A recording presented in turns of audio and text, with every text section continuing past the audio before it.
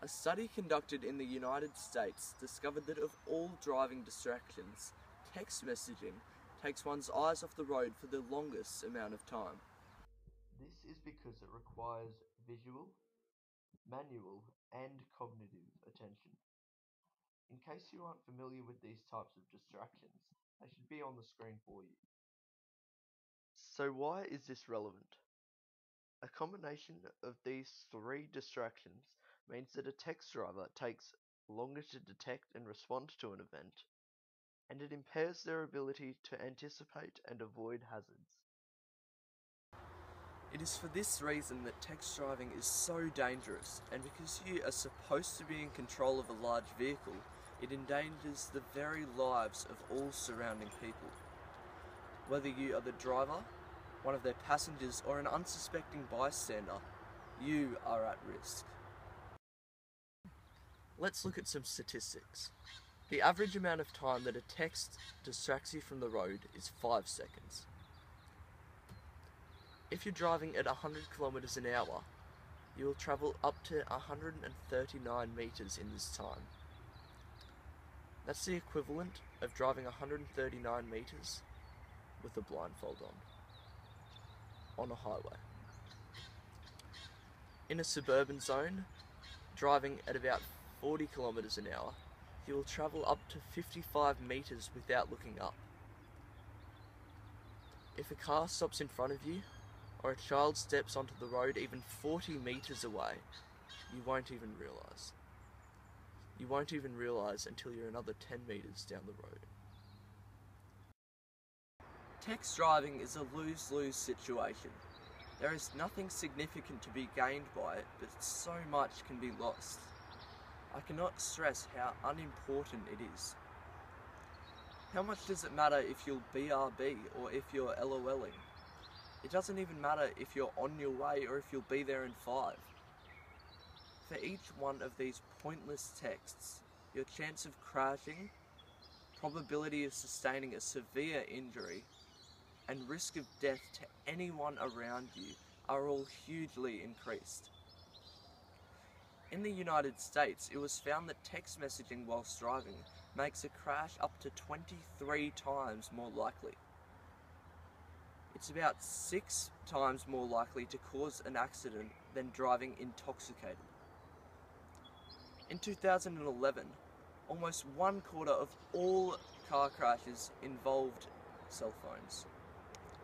That's 1.3 million crashes. There are so many situations in which text driving has ruined the life of a distracted driver, their passengers, or an innocent pedestrian or bystander. And it's not just them who suffers. One death affects the entire community.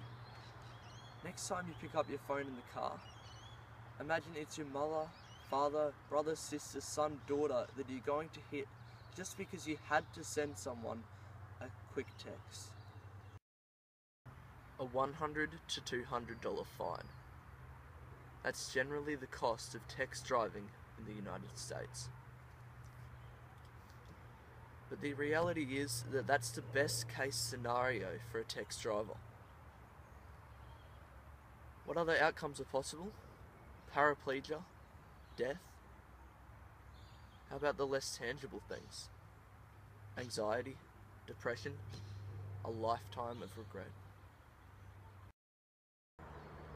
If there is so little benefit and such devastating consequences, why do people still continue to text drive? 41% of surveyed teens think that their action will only take a split second. 34% say they are used to multitasking. It's easy, they say.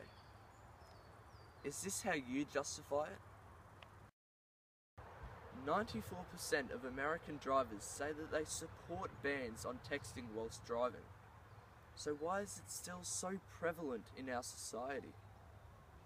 If so many people disagree with this dangerous activity, then why does over 1/3 of the American driving population still commit the offence? We need to raise awareness of this dangerous distraction before any more lives are in danger. There are many actions that can be taken by all members of the community to discourage text driving, and everyone can actively support and enforce the ban. All members of the community can help raise awareness and promote car safety. Schools should educate children and teens about the dangers of text driving. We are the upcoming generation, the future of driving. Stop parents from committing the offence, and children will be more likely to follow. Half of all kids aged 12 to 17 have been in the car when the driver was texting. We need to have good role models. Obviously, if parents continue to commit the offence, then children are more likely to follow. Parents and friends can also help regulate phone use in the car when the offender is driving, by continuously reminding them to put their phone down when they're in control of the car. Increased measures are being taken by state and national governments to help prevent text driving, but these new policies need support from the community, support from you to help actively enforce these new laws. So, after all of that, why do you think we should encourage people to make safe choices and stop text driving? We all have our own reasons. For me, it's because we have a responsibility to protect the people around us, because the risk isn't worth the consequences. You may not think it will happen to you, but it isn't as unlikely as you think. Next time you go for a drive, turn off your phone. Save lives.